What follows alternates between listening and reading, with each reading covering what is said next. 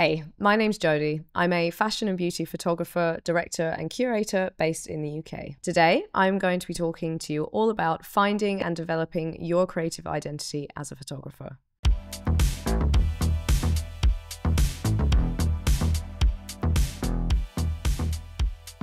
So, a little bit about me. I have worked on a huge variety of projects for global hotels, fashion, beauty, and alcohol brands for the last 13 years.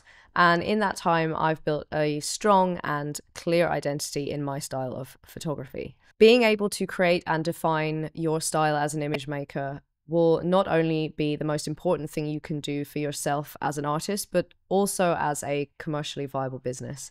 And if any of you are new to the industry, I will always recommend that you start here. So I'm going to whisk you through 4 things that I would love for you to consider in order to better find your creative identity as a photographer. Point number 1, there is value in scarcity.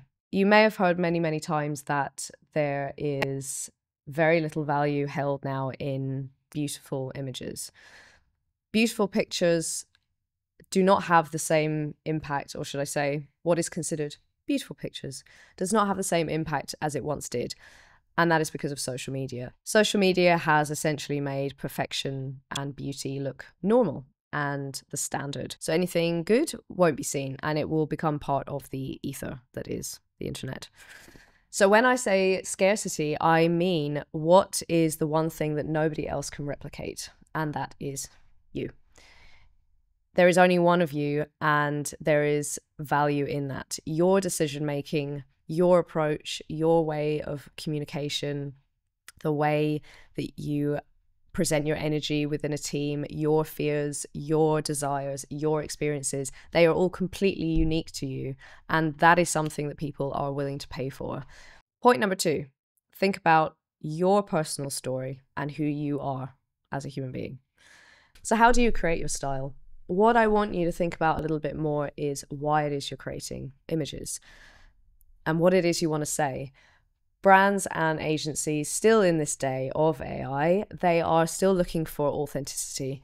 And it is that interpersonal connection with an audience that sells most. So ultimately, you must have something to say. When you produce a set of images and show it to the world, what you're essentially doing is holding up a set of words and saying, this is what I think, or this is how I feel.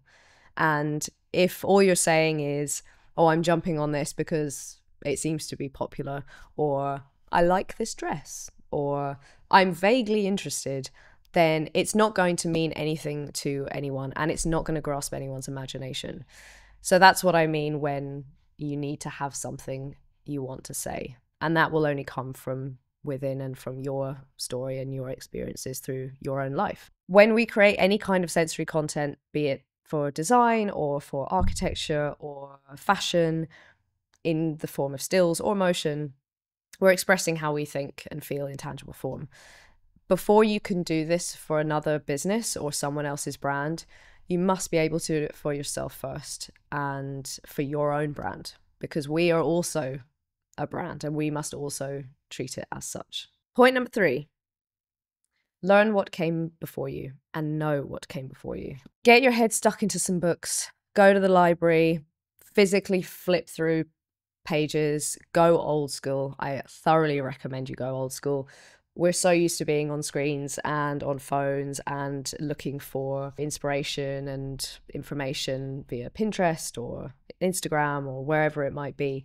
You cannot beat the feeling of physically having a book and going through it and reading the words and taking your time and giving yourself that kind of deliberate, separate space to take on new information. Take a good saturated look at history and all the important work of the greatest leaders and influencers in your profession and your industry, whether it be food and drink or fashion or, commercial or whatever side of photography you decide to take. It will inform your own work and make it so much richer. Treat it like a painter's palette. If you have all this knowledge and backstory behind you, then you can pull on all these different elements and concepts and stories and use that as inspiration, and you can kind of mix them together and let it influence your own work and essentially enabling you to create something entirely new.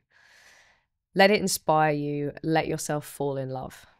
So, as a fashion photographer, my personal recommendation for this sort of thing would be A History of Fashion Photography by Nancy Hall Duncan. I would also highly recommend looking at the work of Alexander McQueen, who you hopefully, regardless of your industry, will know of. I will always recommend looking at his book, either the V&A book or his Savage Beauty collection book. If you want to understand more about fashion and how fashion has influenced history, eras, defined generations, why someone or something can be so iconic, and the importance around that, then McQueen is a must.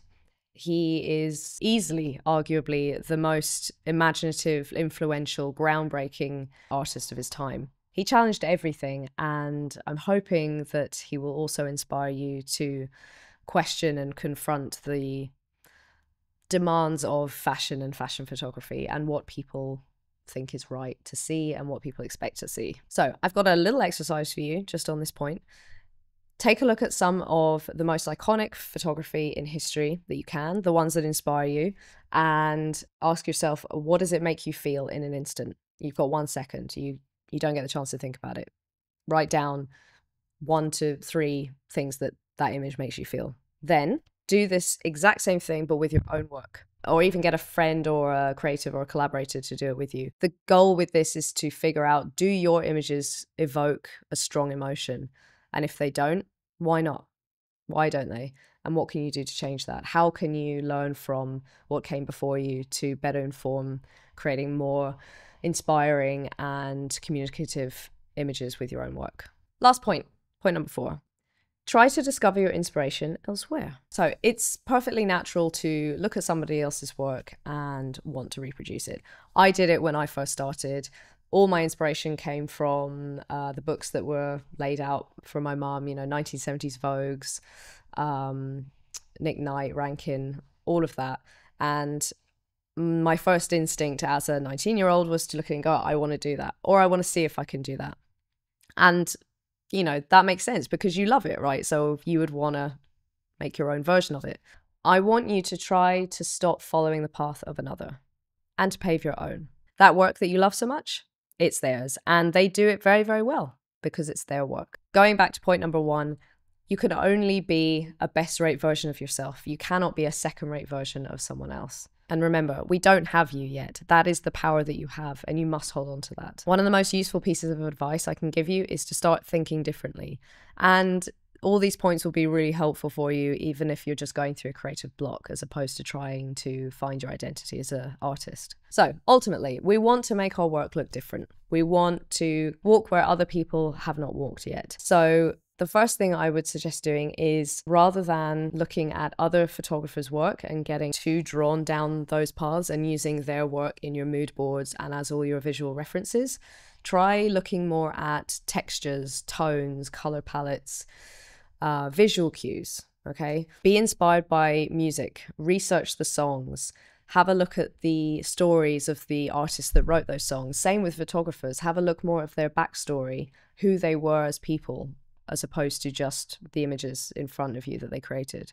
The big one, of course, for me is read books, read novels, get yourself completely immersed in a story that takes you to a completely different planet. A lot of my work is inspired first and foremost by stories, and that is the thing that allows my mind to be taken away from the influence of other people's work and into something completely new. No matter the project, be it commission or personal, I will always start here when curating the final assets. To give you a really quick example, I just recently completed a huge 1.5 year long project for the W Edinburgh that's just been built here in Edinburgh.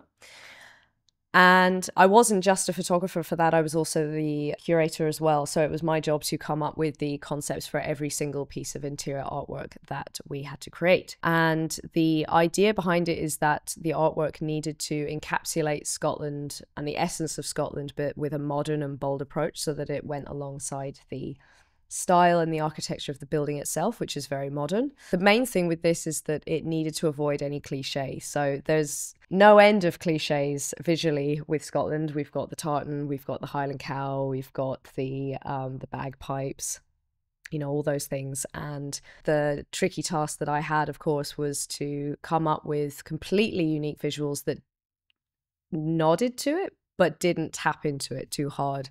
So what I did is I took inspiration from Scotland's really rich history, the stories, the myths, the legends, the more unassuming sides of Scotland that people maybe don't know about yet.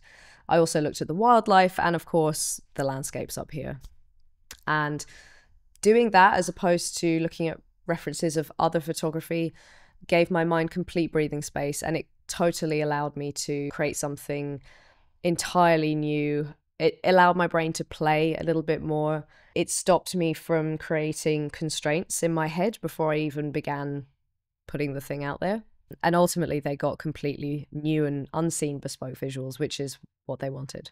Finally, don't be afraid of using words as your visual cues. So things like earthy or ethereal or bright, soft, hard, things like that. Adding things like that into your mood boards and into your ideas will really help build upon that kind of idea of breaking away from things that you will have seen before, things that your team will have seen before. It's very hard once you've got loads of pictures of other people's work to get that out of your head, and it's very hard to think past all of that. So this can be really helpful for creating more of a mood in our mind. And that's really helpful for your creative team, hair, makeup, model, whoever it is that you're communicating with. You want to give your team a little bit of room to play and a little bit of room to experiment and maybe bring their own personality into things. So by giving people more abstract cues, it will keep everyone on brief, but it will also allow for a little bit of fun, a little bit of experimentation as well. So those are my 4 tips to help you find and develop your creative identity as a photographer. I hope you enjoyed it, and I will see you next time.